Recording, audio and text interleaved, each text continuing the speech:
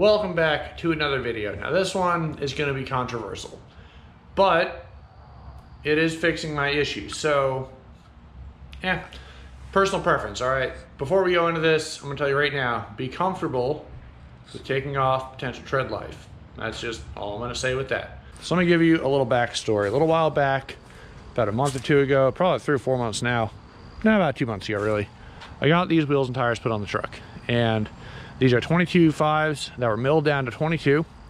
And then I got adapters. I have the Centromatic ring balancers. They also we tried to weight balance them. They did balance out both times. Went ahead and put the little ringlets that go around the hubs or the lug nuts to make sure all the wheels are centered up to the actual lugs themselves.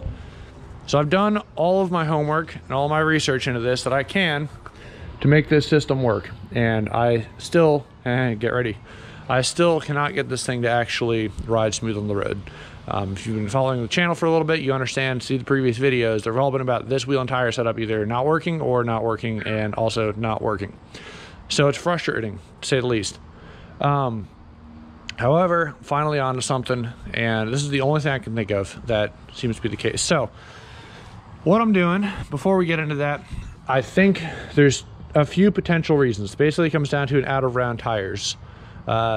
So my assumption, I won't be able to prove this until I get another set of tires, which is not going to happen for a while. I don't make big buku YouTube money, so we're going to run these out regardless.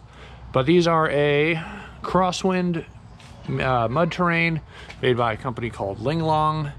So that should tell you what you need to know right there. Pretty budget tire, about 200 bucks a pop, which unfortunately is not very budget, but still compared to some Toyos or something, it's about $200 cheaper per tire. And directional tread looks awesome, but they're out of round. I don't know, and here's where I'm getting concerned.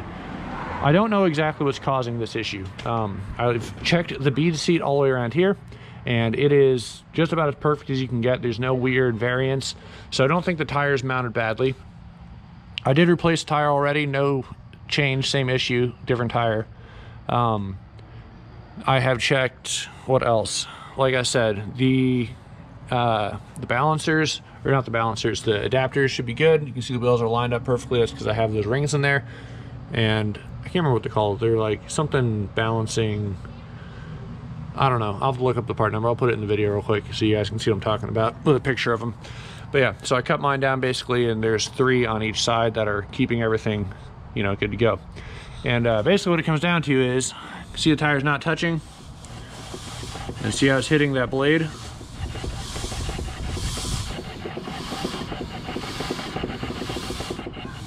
And now it's not touching the blade. Actually, maybe it is touching. This one's not too bad. Let me back it up just a hair. But basically what's happening is, depending on which tire you're at,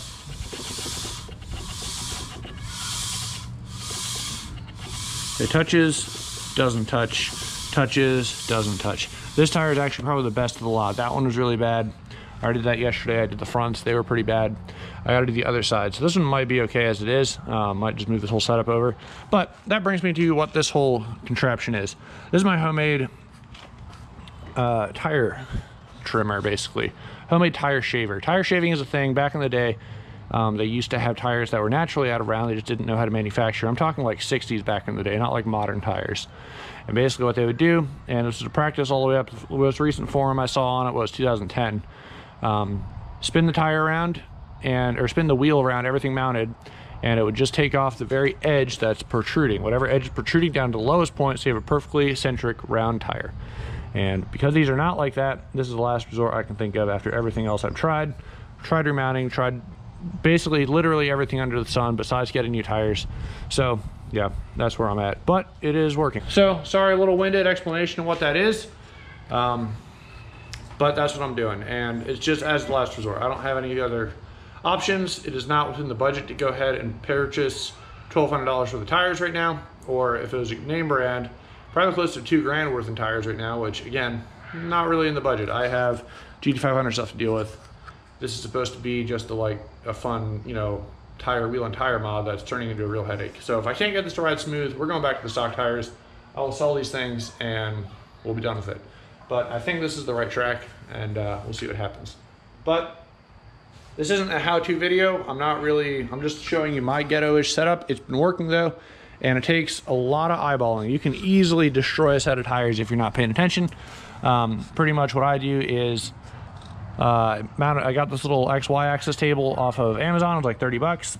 Got a piece of metal and everything. Like, it's solid. It's not going anywhere. It's mounted down.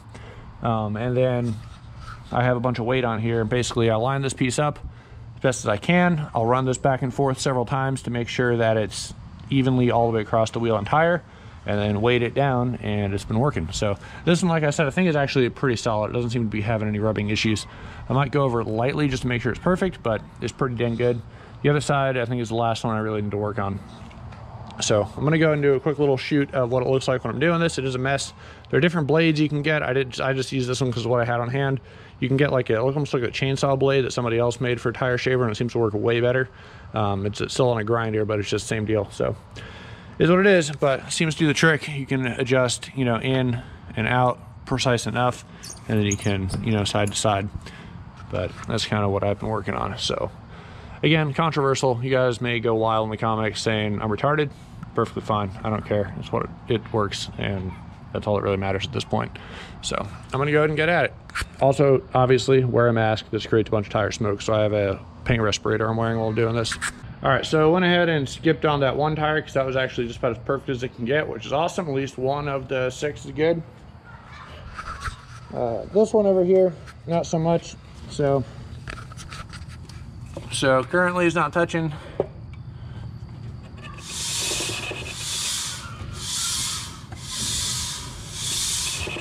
That's the high point. So I'm trying to find its ultimate low point. It's probably around there.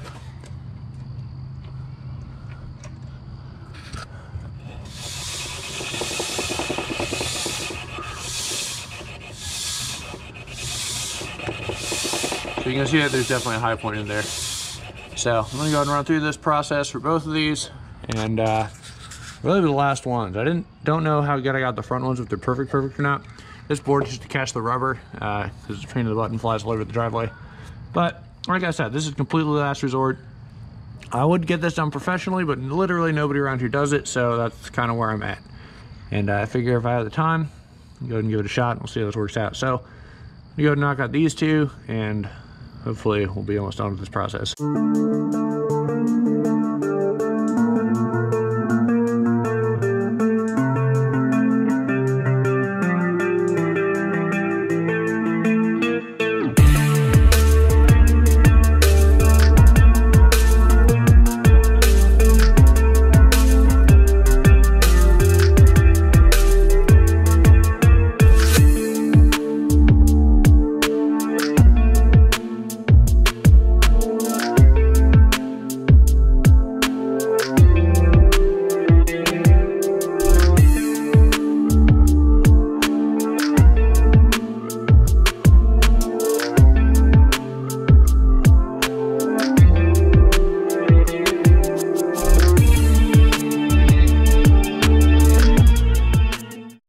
Alright, so that's pretty much the process. As you can see, it didn't take off much on one side, took off a little bit much over on this other side, and this is actually the best tire so far that I've done, minus the other side. That was good. So the fronts were almost a full-on, pretty close to almost 1/8 of an inch out, and this one was actually really good.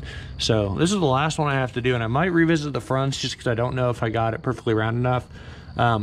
When I mean that, I mean I got the high point, but I don't know if I went low enough, just because I wasn't really sure what I was doing, so I didn't want to take off too much. But I did leave a little bit, about half the tire without actually any contact, and the other half started to, you know, shave off some. But it was a lot more tread on the other side. A couple of things to keep in mind when you're doing stuff like this. Obviously, ear pro is helpful.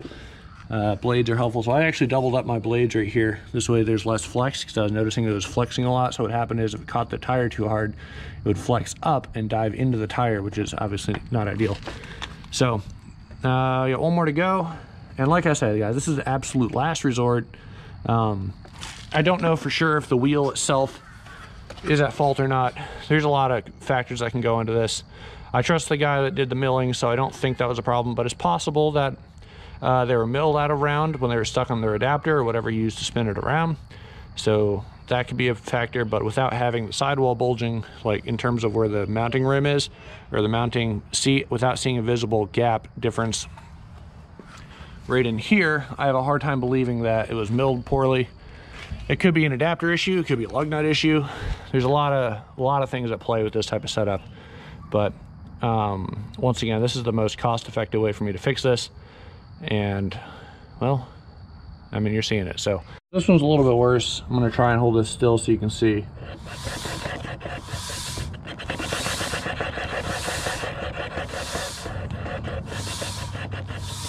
So not touching there. Touching pretty heavily there. Not touching. So the other thing I forgot to take into account that I think might also be a problem. So there are a good number of people that apparently have had these tires without issues. And I'm wondering if part of it happens to do with, a lot of times dually wheels are very narrow. These are 8.25 inches wide, and it's 12.5 inch wide tires. So obviously big difference. A lot of dualies can get away with that because they have such a huge amount of sidewall. These obviously do not have a ton of sidewall. So I think the other issue that could be causing this is when the tire is wrapped around and pulled tighter, it might protrude the center section, and if it's not a very well made tire, it could highlight defects that otherwise wouldn't be there. So that's my thought.